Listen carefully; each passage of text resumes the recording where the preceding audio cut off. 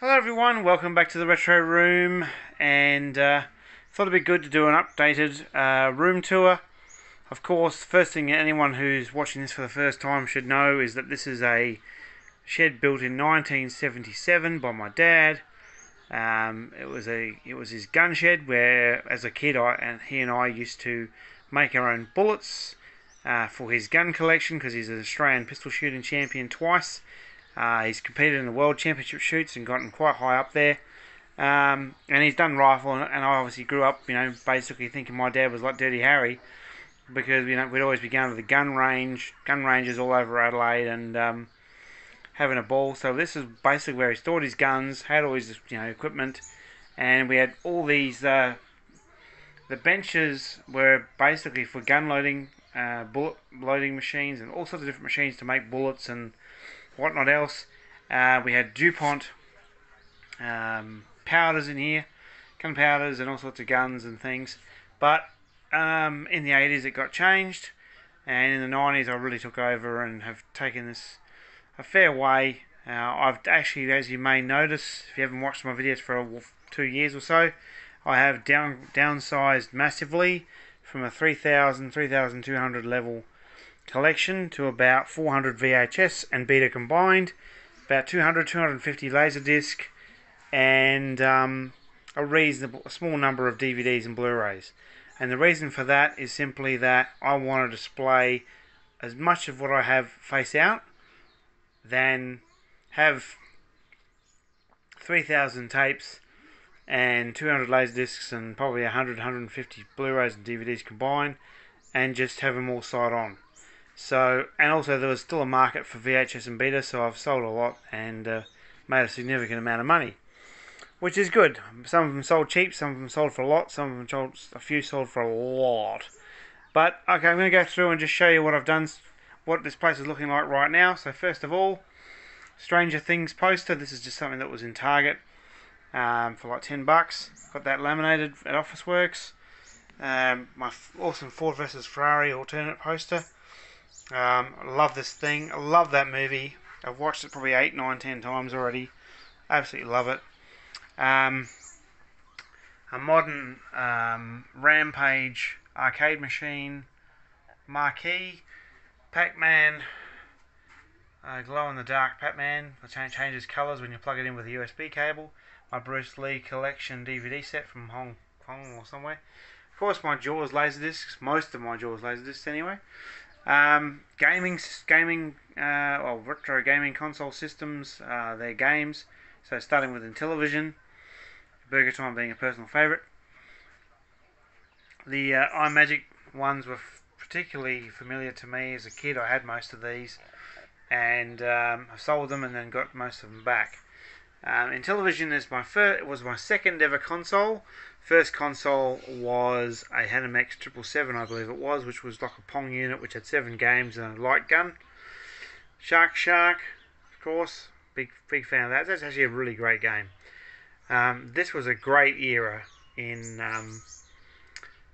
home retro gaming. Actually, it was really good back then. So, Afterburner, Commodore 64, Wonder Boy on the 64, Double Dragon, the original Melbourne House release. Some other Intellivision stuff here. Now this one here, Motocross, you may have seen me mention this before in the past. This is made by the guys who ended up doing Racing Destruction set after that for the Commodore 64, which is one of my absolute top 5 games for the Commodore 64, and I've played it. I had played it from 1984-85 to about 2017-18, haven't played it since.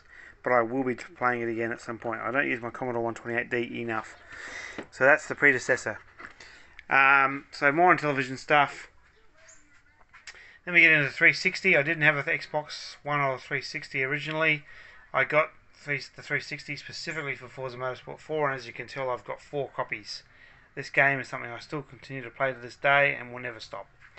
Yeah, so there's my favourite Master System game. Then we've got Super Skid Marks, my favourite game for the Mega Drive. Mortal Kombat on Mega Drive. Some more Mega Drive games here. I haven't got a lot, just a few. And some PS2 stuff, some retro, bit of Jaws. And, you know, racing stuff. Some of this stuff's a bit average. Ford Racing 3 is pretty cool. I love Flat Out. I had that on PC for a long time. Different Destructions, that's good. So all these games, this is now the game wall rather than the horror wall. Because they fit in here much nicer. PS1 games. Then we've got the arcade book, the Game Boy box only, the Commodore 120 Commodore dataset, the Wico command control, what's it called, trackball, which wasn't for the 64, it was for the things before that. Another retro arcade, little mini arcade thing. Super Nintendo Glass, my Mortal Kombat 3.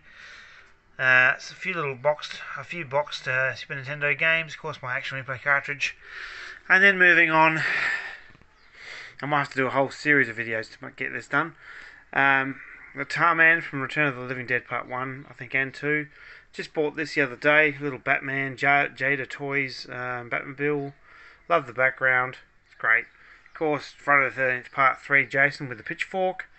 It came with that and some other things, and I actually put that in his hand.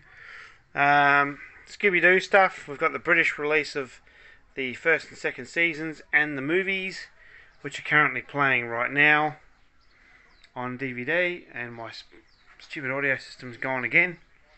Or have I turned it down too far? I can't remember. No, it's just down low.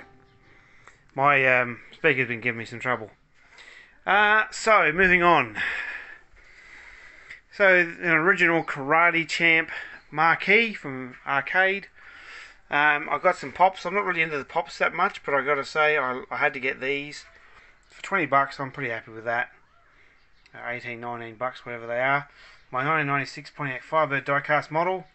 I hope to one day to own one of these, probably a 2002 though, if I can. Got a couple of AU Falcons. I actually own the full-size version of that.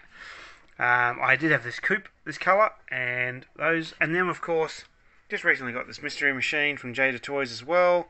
All I need now is for my little figurines is a Freddy, my school VHS. I have an original Lead lemonade bottle from the 70s or the 80s, definitely the 80s, maybe even the 70s, done by Coca-Cola before they changed it to Sunkissed or whatever the hell it was. Bunch of Blu-rays, Amityville 3 poster, the Fog, the Studio Canal print remaster poster. Love that. Of course, Ford vs Ferrari. All these discs, of course. What else we got here? We've got an LG DVD VHS combo. The VHS side doesn't work anymore. It was pretty average quality. PlayStation 2.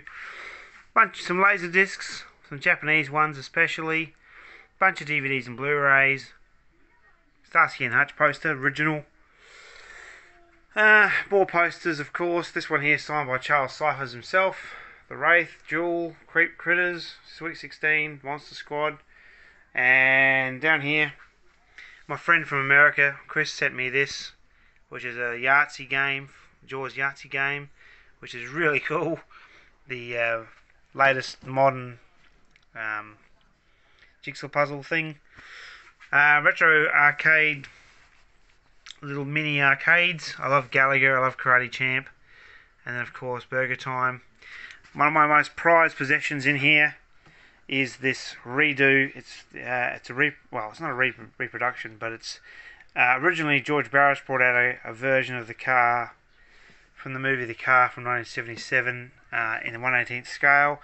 I didn't actually buy that. I should have. It got really expensive, and then last year or the year before, Auto World released this. It's really cool, and if you haven't seen the movie The Car, you should watch it. It's Universal it's a A grade production from Universal, but the actual movie is probably more of a B film. But I just love it. I think it's an absolute classic. The smaller version of the last of the V8 Interceptors from Mad Max. A couple of Shelby GD40 race car replicas, little minis. The original Jaws Disco Vision from 1978, the first Laserdisc ever released. All that sort of stuff. And then, moving on, bunch of posters again. Bruce Lee cardboard cutout from brucelee.com, which is Shannon Lee's company and website. A couple of Lerva TVs. Bunch of consoles, TVs. This is my main VHS Betamax display area. I love this. I might change it at some point, but I just love it. Laserdisc poster. I absolutely love the movie Alligator. This is the French poster for it. I think it's wicked. Okay, now the In Search of Darkness series of documentaries has come out from Creator VC, I think it's called, and I've bought all of those discs. I think they're magnificent. It's a great thing about 80s horror. There's 4 hours on each disc. It's magnificent, just really good stuff. Commodore 64 and Amiga 500. The 64 works. The disk drives I've got don't seem to work anymore, but I might get them fixed at some point. The Amiga I'll get set up eventually. The original Sony C6 Betamax. Over here we've got a SLV X822 VHS. Currently running the Pioneer CLD 2950 Laserdisc player, which I've had since 2000. So I've had this for 21 years, and touch wood, I've not had one need to service it, which is bloody impressive.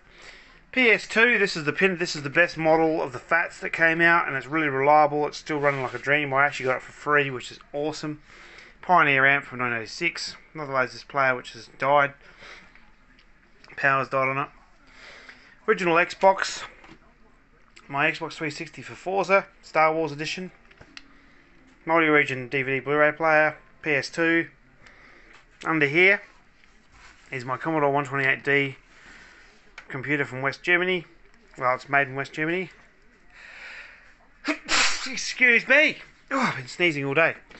Panasonic CRT widescreen TV, a switch box, Pioneer CLD D5115. That is a Laserdisc player that still works, and my beautiful mint condition Sony SLHF 100E Super Betamax Hi-Fi machine, modded Xbox machine with 15,000 original retro and arcade games on it combined. Wrapped up here is my Super Nintendo, the better of the two. My original Mattel and television console from 1981, which I've had all that time. It is currently not really working. I put cartridges in it a few years ago and it was working fine. Put them in recently and all I'm getting is a black screen. So I'm really annoyed at that, but it'll get sorted at some point. The Master System 2 with Wonder Boy inbuilt. I love that game, and so does my ex-girlfriend, who I might be getting back together with at some point. Maybe, maybe not. See how that goes. Samsung TVs, little CRTs. Commodore 64 games all in here, plus utilities. Some utilities in there, some discs. Most of my remote controls. In here, got PS2 games, copy ones, which I didn't do, but I got them with a machine. All sorts of goodies in there. Some more controllers. This is a book from 2003 with my Gran Turismo 3 setups, with gear ratios and torque, caster, camber, and spring and shock setups. Whole book full of them. I spent ages doing that, so I'm using that for the cars on Forza to get the setups right. Righto, in here we've got boxes for the 360, another Xbox 360, Xbox original that I want to get modded, my PS2 box for the modern ones, my disc drives, and the original under here. We've got a Sansui amplifier, my dad's one from 1972, and the 1972 Philips VCR format machine called the N1500. This is the original model. It's been hardwired in, so the cable's been cut. I will probably never get this thing running, but I will clean it up and get it just as a display piece one day out on the shelf. One of my nicest VHS machines I ever bought, which is the SLV X810. It's not running perfectly, it needs a service, but it does work well enough to be able to record onto disc onto this beautiful Panasonic DMR EX79 DVD recorder, which is really great. I've also got recently a PlayStation 1, which has its own screen, and if you plug it into a TV like this guy, which I've done, it'll run on the TV as well. But if you're away from it, you can do that. It's a little PS1. So that's pretty cool. That's a cool little thing. I love that. And my favourite PlayStation 1 game is Road Rash. Nice Toshiba TV, nothing special, just a 1080p one.